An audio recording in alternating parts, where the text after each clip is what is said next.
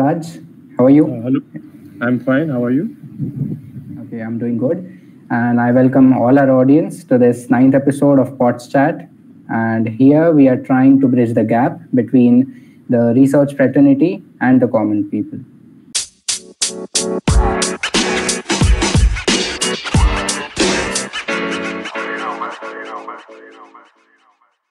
So today we have Raj Upadhyay, who is a student of Masters, and he's doing his Masters in Physics at IASC. Raj, I request you to please introduce yourself briefly. I'm a master's student at IACS, Indian Association for the Cultivation of Science. Currently, I'm in the second year, and I'm doing a project in modified theories of gravity. That's great. That's great. So, can you tell us about like where were you raised and how were you as a child? I was normal, average child. I liked maths and science a lot. I actually used to solve problems with my father. He also likes maths and science. He's an electrical engineer. So I used to love doing maths and science problems with him. He used to just formulate the question which was in the syllabus and just ask me to solve it. And when something or the other goes wrong, we would both discuss it, and it was very fine. Later, after I joined 11th, 12th, as everyone does here, there is always a if you are good at something and it's in science, so people usually go for engineering. So at that time also I decided to go for engineering. I got the college, but at that time in 11th, 12th, I met physics, and from that time I liked doing physics, but I didn't have a particular, what you can say, affection to it. Like not like today I have towards affection. So in 11th, 12th, I started reading a lot of popular science books and a lot of public lectures. So that gave a brain worm to me, like why these guys are only saying according to this and this. They are not giving me mathematical proofs or anything.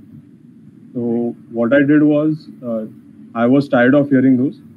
So I just searched a graduate level book on physics and I started reading those. And I enjoyed it. This was the time I really liked to do physics. So what was your major in engineering? Mechanical engineering. Okay. So, and do you see any moment in your life where you really thought that, yeah, this is the moment where I should go into physics as a career? Yes, after the first 2 years of engineering, that was like the basic mathematical learning part. I learned most of the mathematics which was required in physics, like particularly in quantum mechanics, not in other areas. So that time I was thinking like this is the region where I can flourish. I like those regions. I thought that this is the part which I like the most. Like engineering is a good field, but I wouldn't do it very much after I seen what is in the physics. So I wanted to do physics more than that. So I decided that after studying those, I would do just physics only. So later on, I started reading other subjects in physics like electrodynamics. There is like very good lectures on YouTube by Balakrishnan sir. And after BTech was completed, I gave PGRE exam for abroad, but I didn't have any research work. And in third year, I tried to get in contact with some faculties from Mumbai University, but that time I had a very basic background in physics, so I wasn't getting any research work that time. After I got into IACS, I thought that I could get a reasonable amount of collaboration and research experience over here. But this COVID situation shortened the period very much. So till date, I don't have that much research experience that I wanted to, because everything was just shortened. It is a bit difficult to do graduate studies and research at the same time, because it's a bit different than engineering, is what I felt. Okay. So, like, as you know, physics is a really broad field. So what are your research interests, and like what makes you, like you really think, yeah, this is the field I want to go in? Uh, yes, physics is a very broad subject. Initially, when I joined IACS, there were only two topics in my mind, that gravity and particle physics. Okay. But after joining IACS, I came to know that there are much more areas where theoretical physics can be done.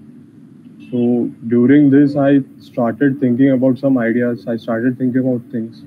So my current research interests are still in gravity, also gravity itself, particle physics, also statistical field theory, because I have a long-term plan which I want to long-term what we are saying, a research project I want to work on, but I don't have yet the knowledge to do that. Okay. So, like engineering is definitely a hectic life. So during your engineering, you definitely studied for your syllabus, and you had to cover the physics syllabus for the competitive exam. So how did you manage that? Exactly. Most of my research was interest driven. So I took NPTEL courses for nuclear and particle physics. I did quantum mechanics separately. After that, I did special relativity. The thing is, the most important, one of the important subjects is statistical physics. I didn't do that much rigorously because didn't had interest in that. So I took a year-long gap. I thought that I would be able to do the entrance exam very well for Jam and Just particularly. So what I did was took a year-long gap and I studied statistical physics specifically for that. Also, in my engineering time, I got in contact with one of the professors over there. So I used to go to his lectures, his public lectures actually, but those were actually graduate level lectures. So he invited me to come. So I learned UFT with the path integral approach over there. Okay. So that was the main part. And after that, for entrance exam, I told myself that I cannot continue the lectures now from now on. So I would have to perform well in JAM exam. So I tried to perform in the JAM exam, but didn't go as it was planned. Okay. So can you describe your research work in simple words? Like what exactly are you working in, and what's the goal? In 2009, there was a theory named Galileons, which was an effective theory from DGP model. DGP model is an simple words. It's difficult to explain a little bit, but it gives an effective theory of gravity in terms of scalar fields. Okay. So my current research work is based on the techniques which are developed in particle physics and applied on this Galilean fields. Okay. So it seems that you are basically interested in theoretical physics, right? Yes. So earlier it was did you just make a decision like, I want to go in theoretical physics or experimental physics? I did mechanical engineering, and my major part of mechanical engineering was to do with experiments. So I did, in fact, my BTech project was in research in material science. Okay. So I designed the entire thing, and I know what to do in experimental physics. I didn't know what to do in theoretical physics. So, but the equations really made sense to me. Like when I first read the basics of quantum mechanics. So there is completeness theorem. There are Gram-Schmidt procedure. I was blown away by those just simple ideas, just logical reasoning and everything. So I thought that theoretical physics is main research is my main motive right now. So from BTech project, so I know what to do in experimental. I know what to do in theoretical. So I think I can bridge the gap between them. That's great. That's great. So you told about your father, who is an electrical engineer, right? So do you have any other person in your family who is into pure sciences or research? Not particularly. My cousins are there. One of the cousins is in commerce. One of the cousins is in IT sector, but not really in research field. One of my what we can say, long relatives are in research field. He is in IPR. Okay. but mostly not everyone is in the research field. My grandfather was a teacher for blind people, Okay. so there is teaching, but there is very little in research. So, whom do you admire? Any personality or any scientist whom you consider as your role model? There are actually many. One of them is Professor Balakrishnan. Okay. His teaching skills, his teaching methods. So he really puts things in perspective. He tells us what are the important things which are to be remembered, which are to be really learned. And other one is Professor Padmanabhan sir, Thanu Padmanabhan sir. Yeah. His teaching style, he's also very same and very logical reasoning. So these two actually are the role models. There was one scene where the Professor Balakrishnan was going to give a colloquium at BITS Pilani. So I was usually I forget most of the colloquium meetings, but this one I remembered. I got the link to join. I was trying for half an hour, but I didn't join. I wasn't able to join. And another was to actually meet Professor Padmanabhan sir, but unfortunately he passed away this year. Okay. So briefly, how can you describe your typical day at IACS? IACS is a good place for the researchers. You can talk to the faculty whenever you want. But the thing is, it becomes very hectic. So the thing is, I wake up at 8. I do my daily chores, get to the lectures like from 10 to 11, from 10 to 5. Okay. For some days it goes till 6:30 also. So then I take a little bit of rest and then I study. Most of the time I do my research only because I don't have much time for other subjects. Yeah. So what I do is I solve the assignments, and basically what I want to achieve is to do more of a self-study kind of a thing, like build my own notes, because it is very easy that when someone teaches, in the flow you just go away, and then there are some caveats which aren't visible to you directly. So what I try to do is learn those things independently, and I try to make a connection from this side to this side, this side to this side, and if I have some doubts, I ask the next day with the professor. The thing is I have 4 subjects over here, so it little bit gets hectic with the theoretical project. Okay.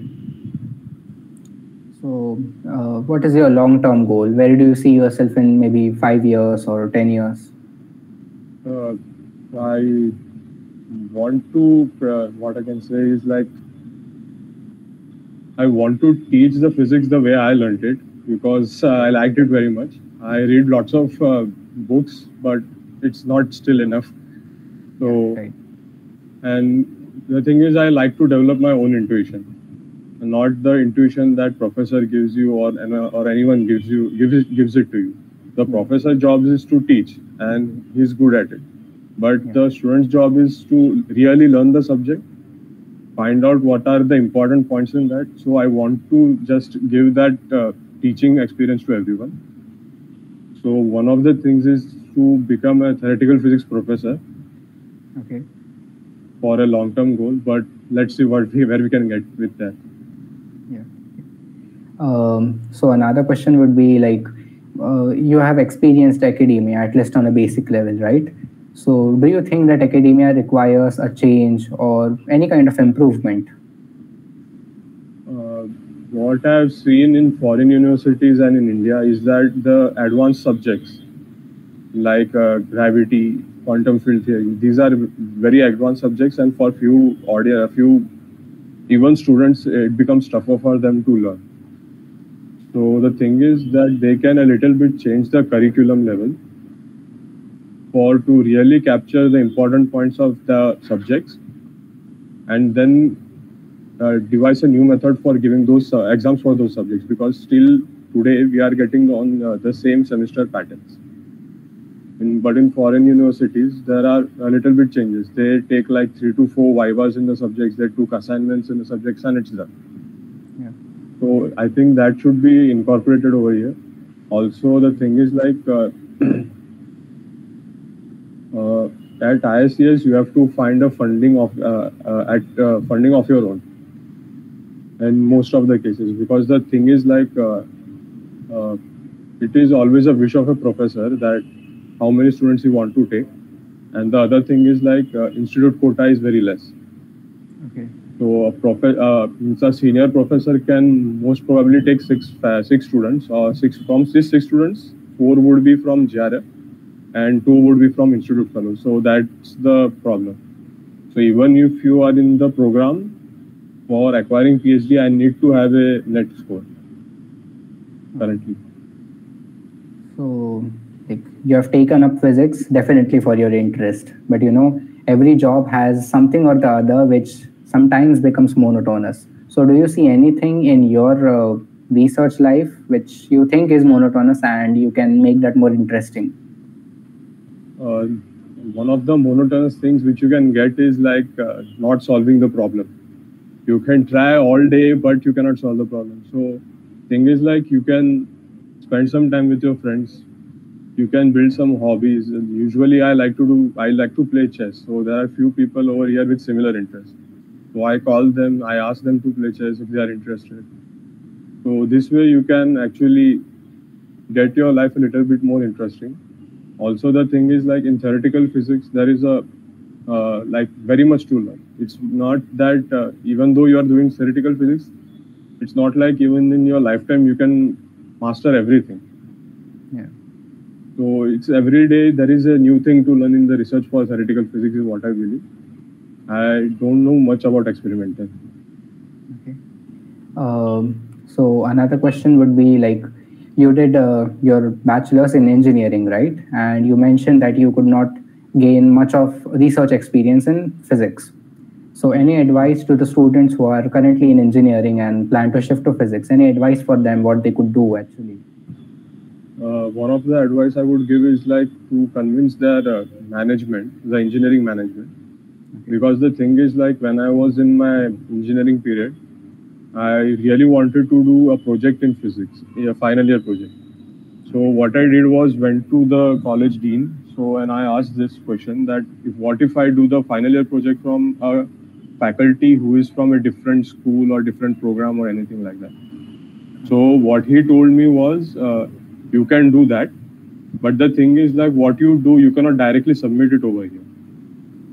Okay. So he told me that you have to do something extra, but that becomes a little bit more hectic after like suppose this is the 12-month period, and you are giving 8 months over there, and then you have to do something more in those 4 months to submit it over here. So it is a little bit more hectic. Like it's like doing that 8-month study in those 4 years again. Means something to improve those things. So I can suggest that this thing would be a little bit reduced. That what if we do the same stuff over there and submit it over here? Take a dual guide, like one guide from the college itself and another guide from where you are doing the PhD, doing your project work. So that way you can actually do some good research work. Also, one of the things which I would say is like if you realize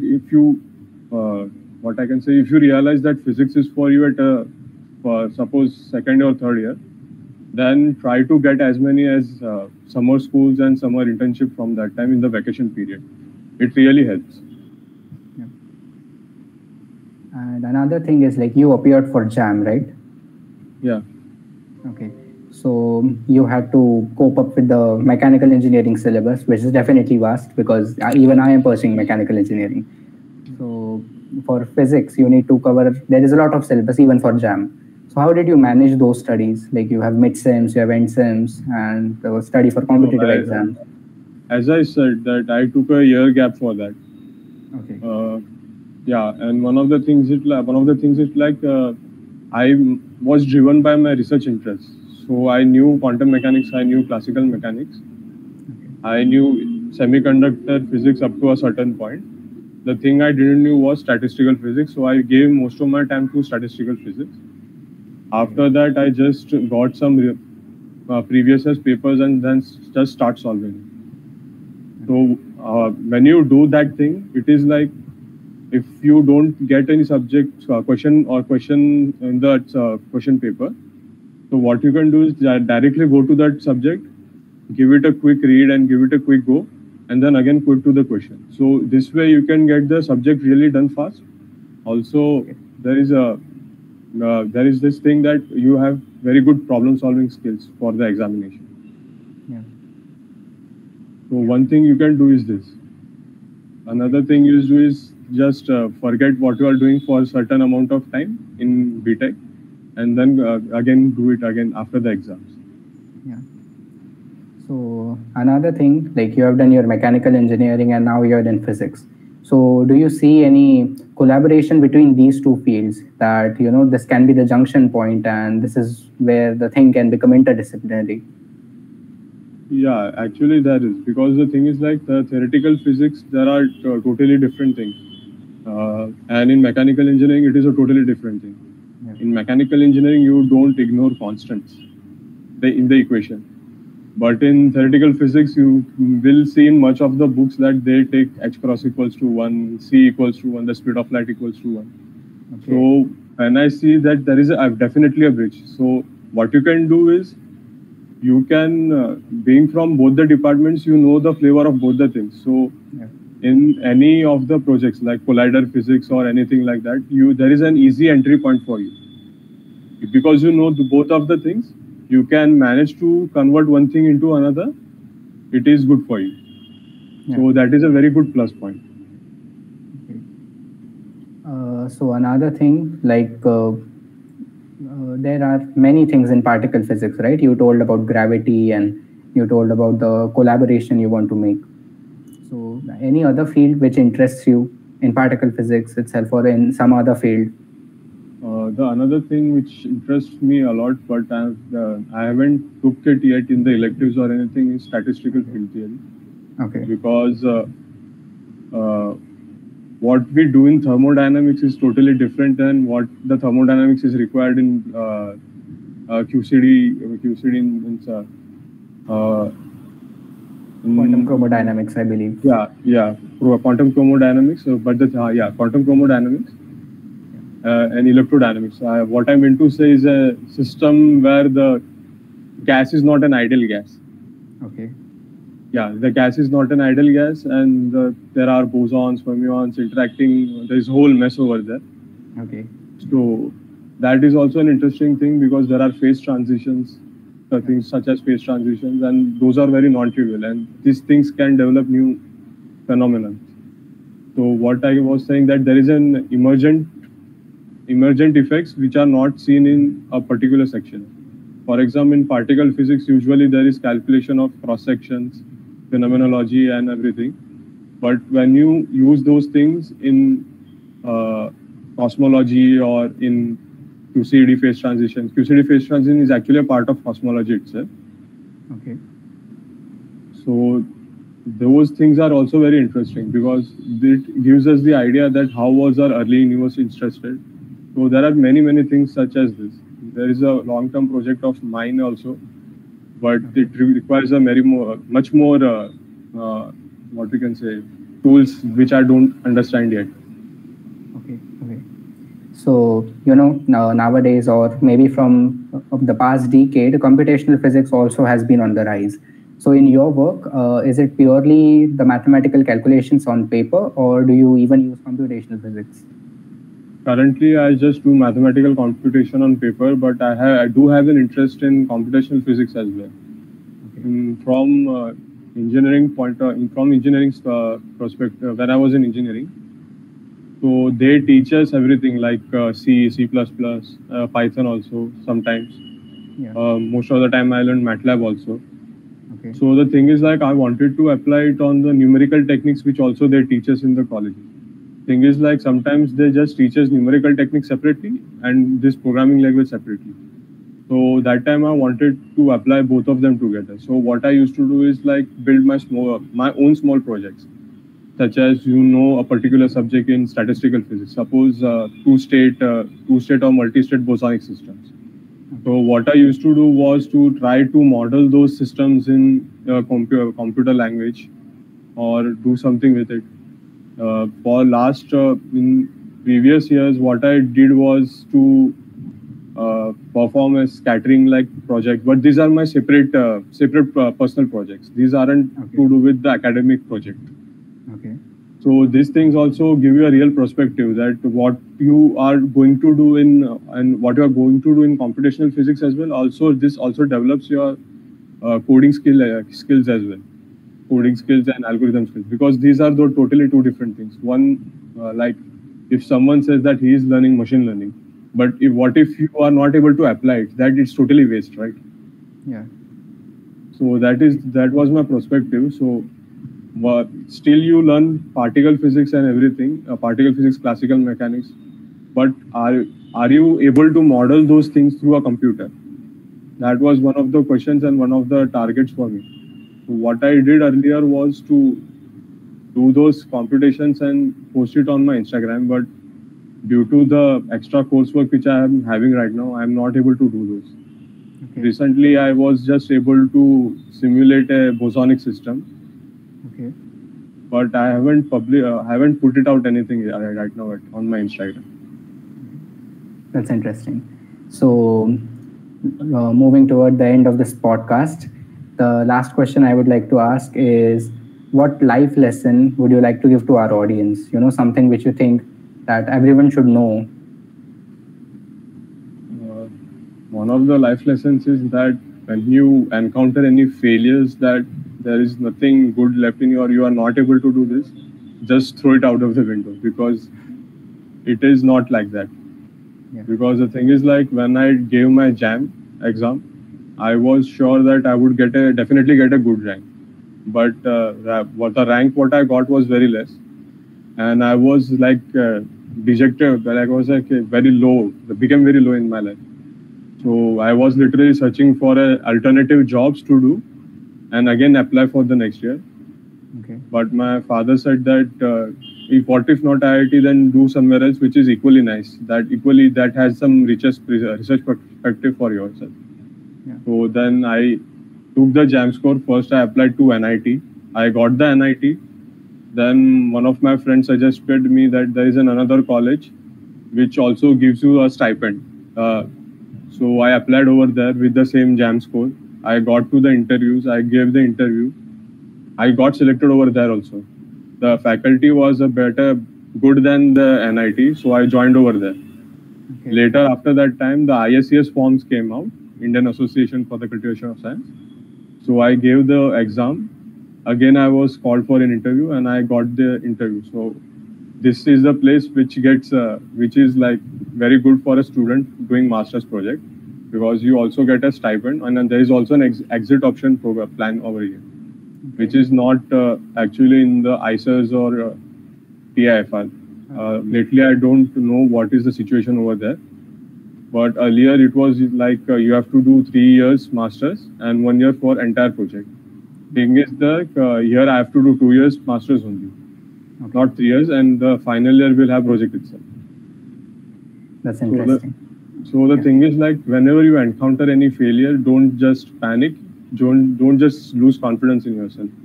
Yeah. Just remember your love for the subject and do those things. Learn whatever interests you the most.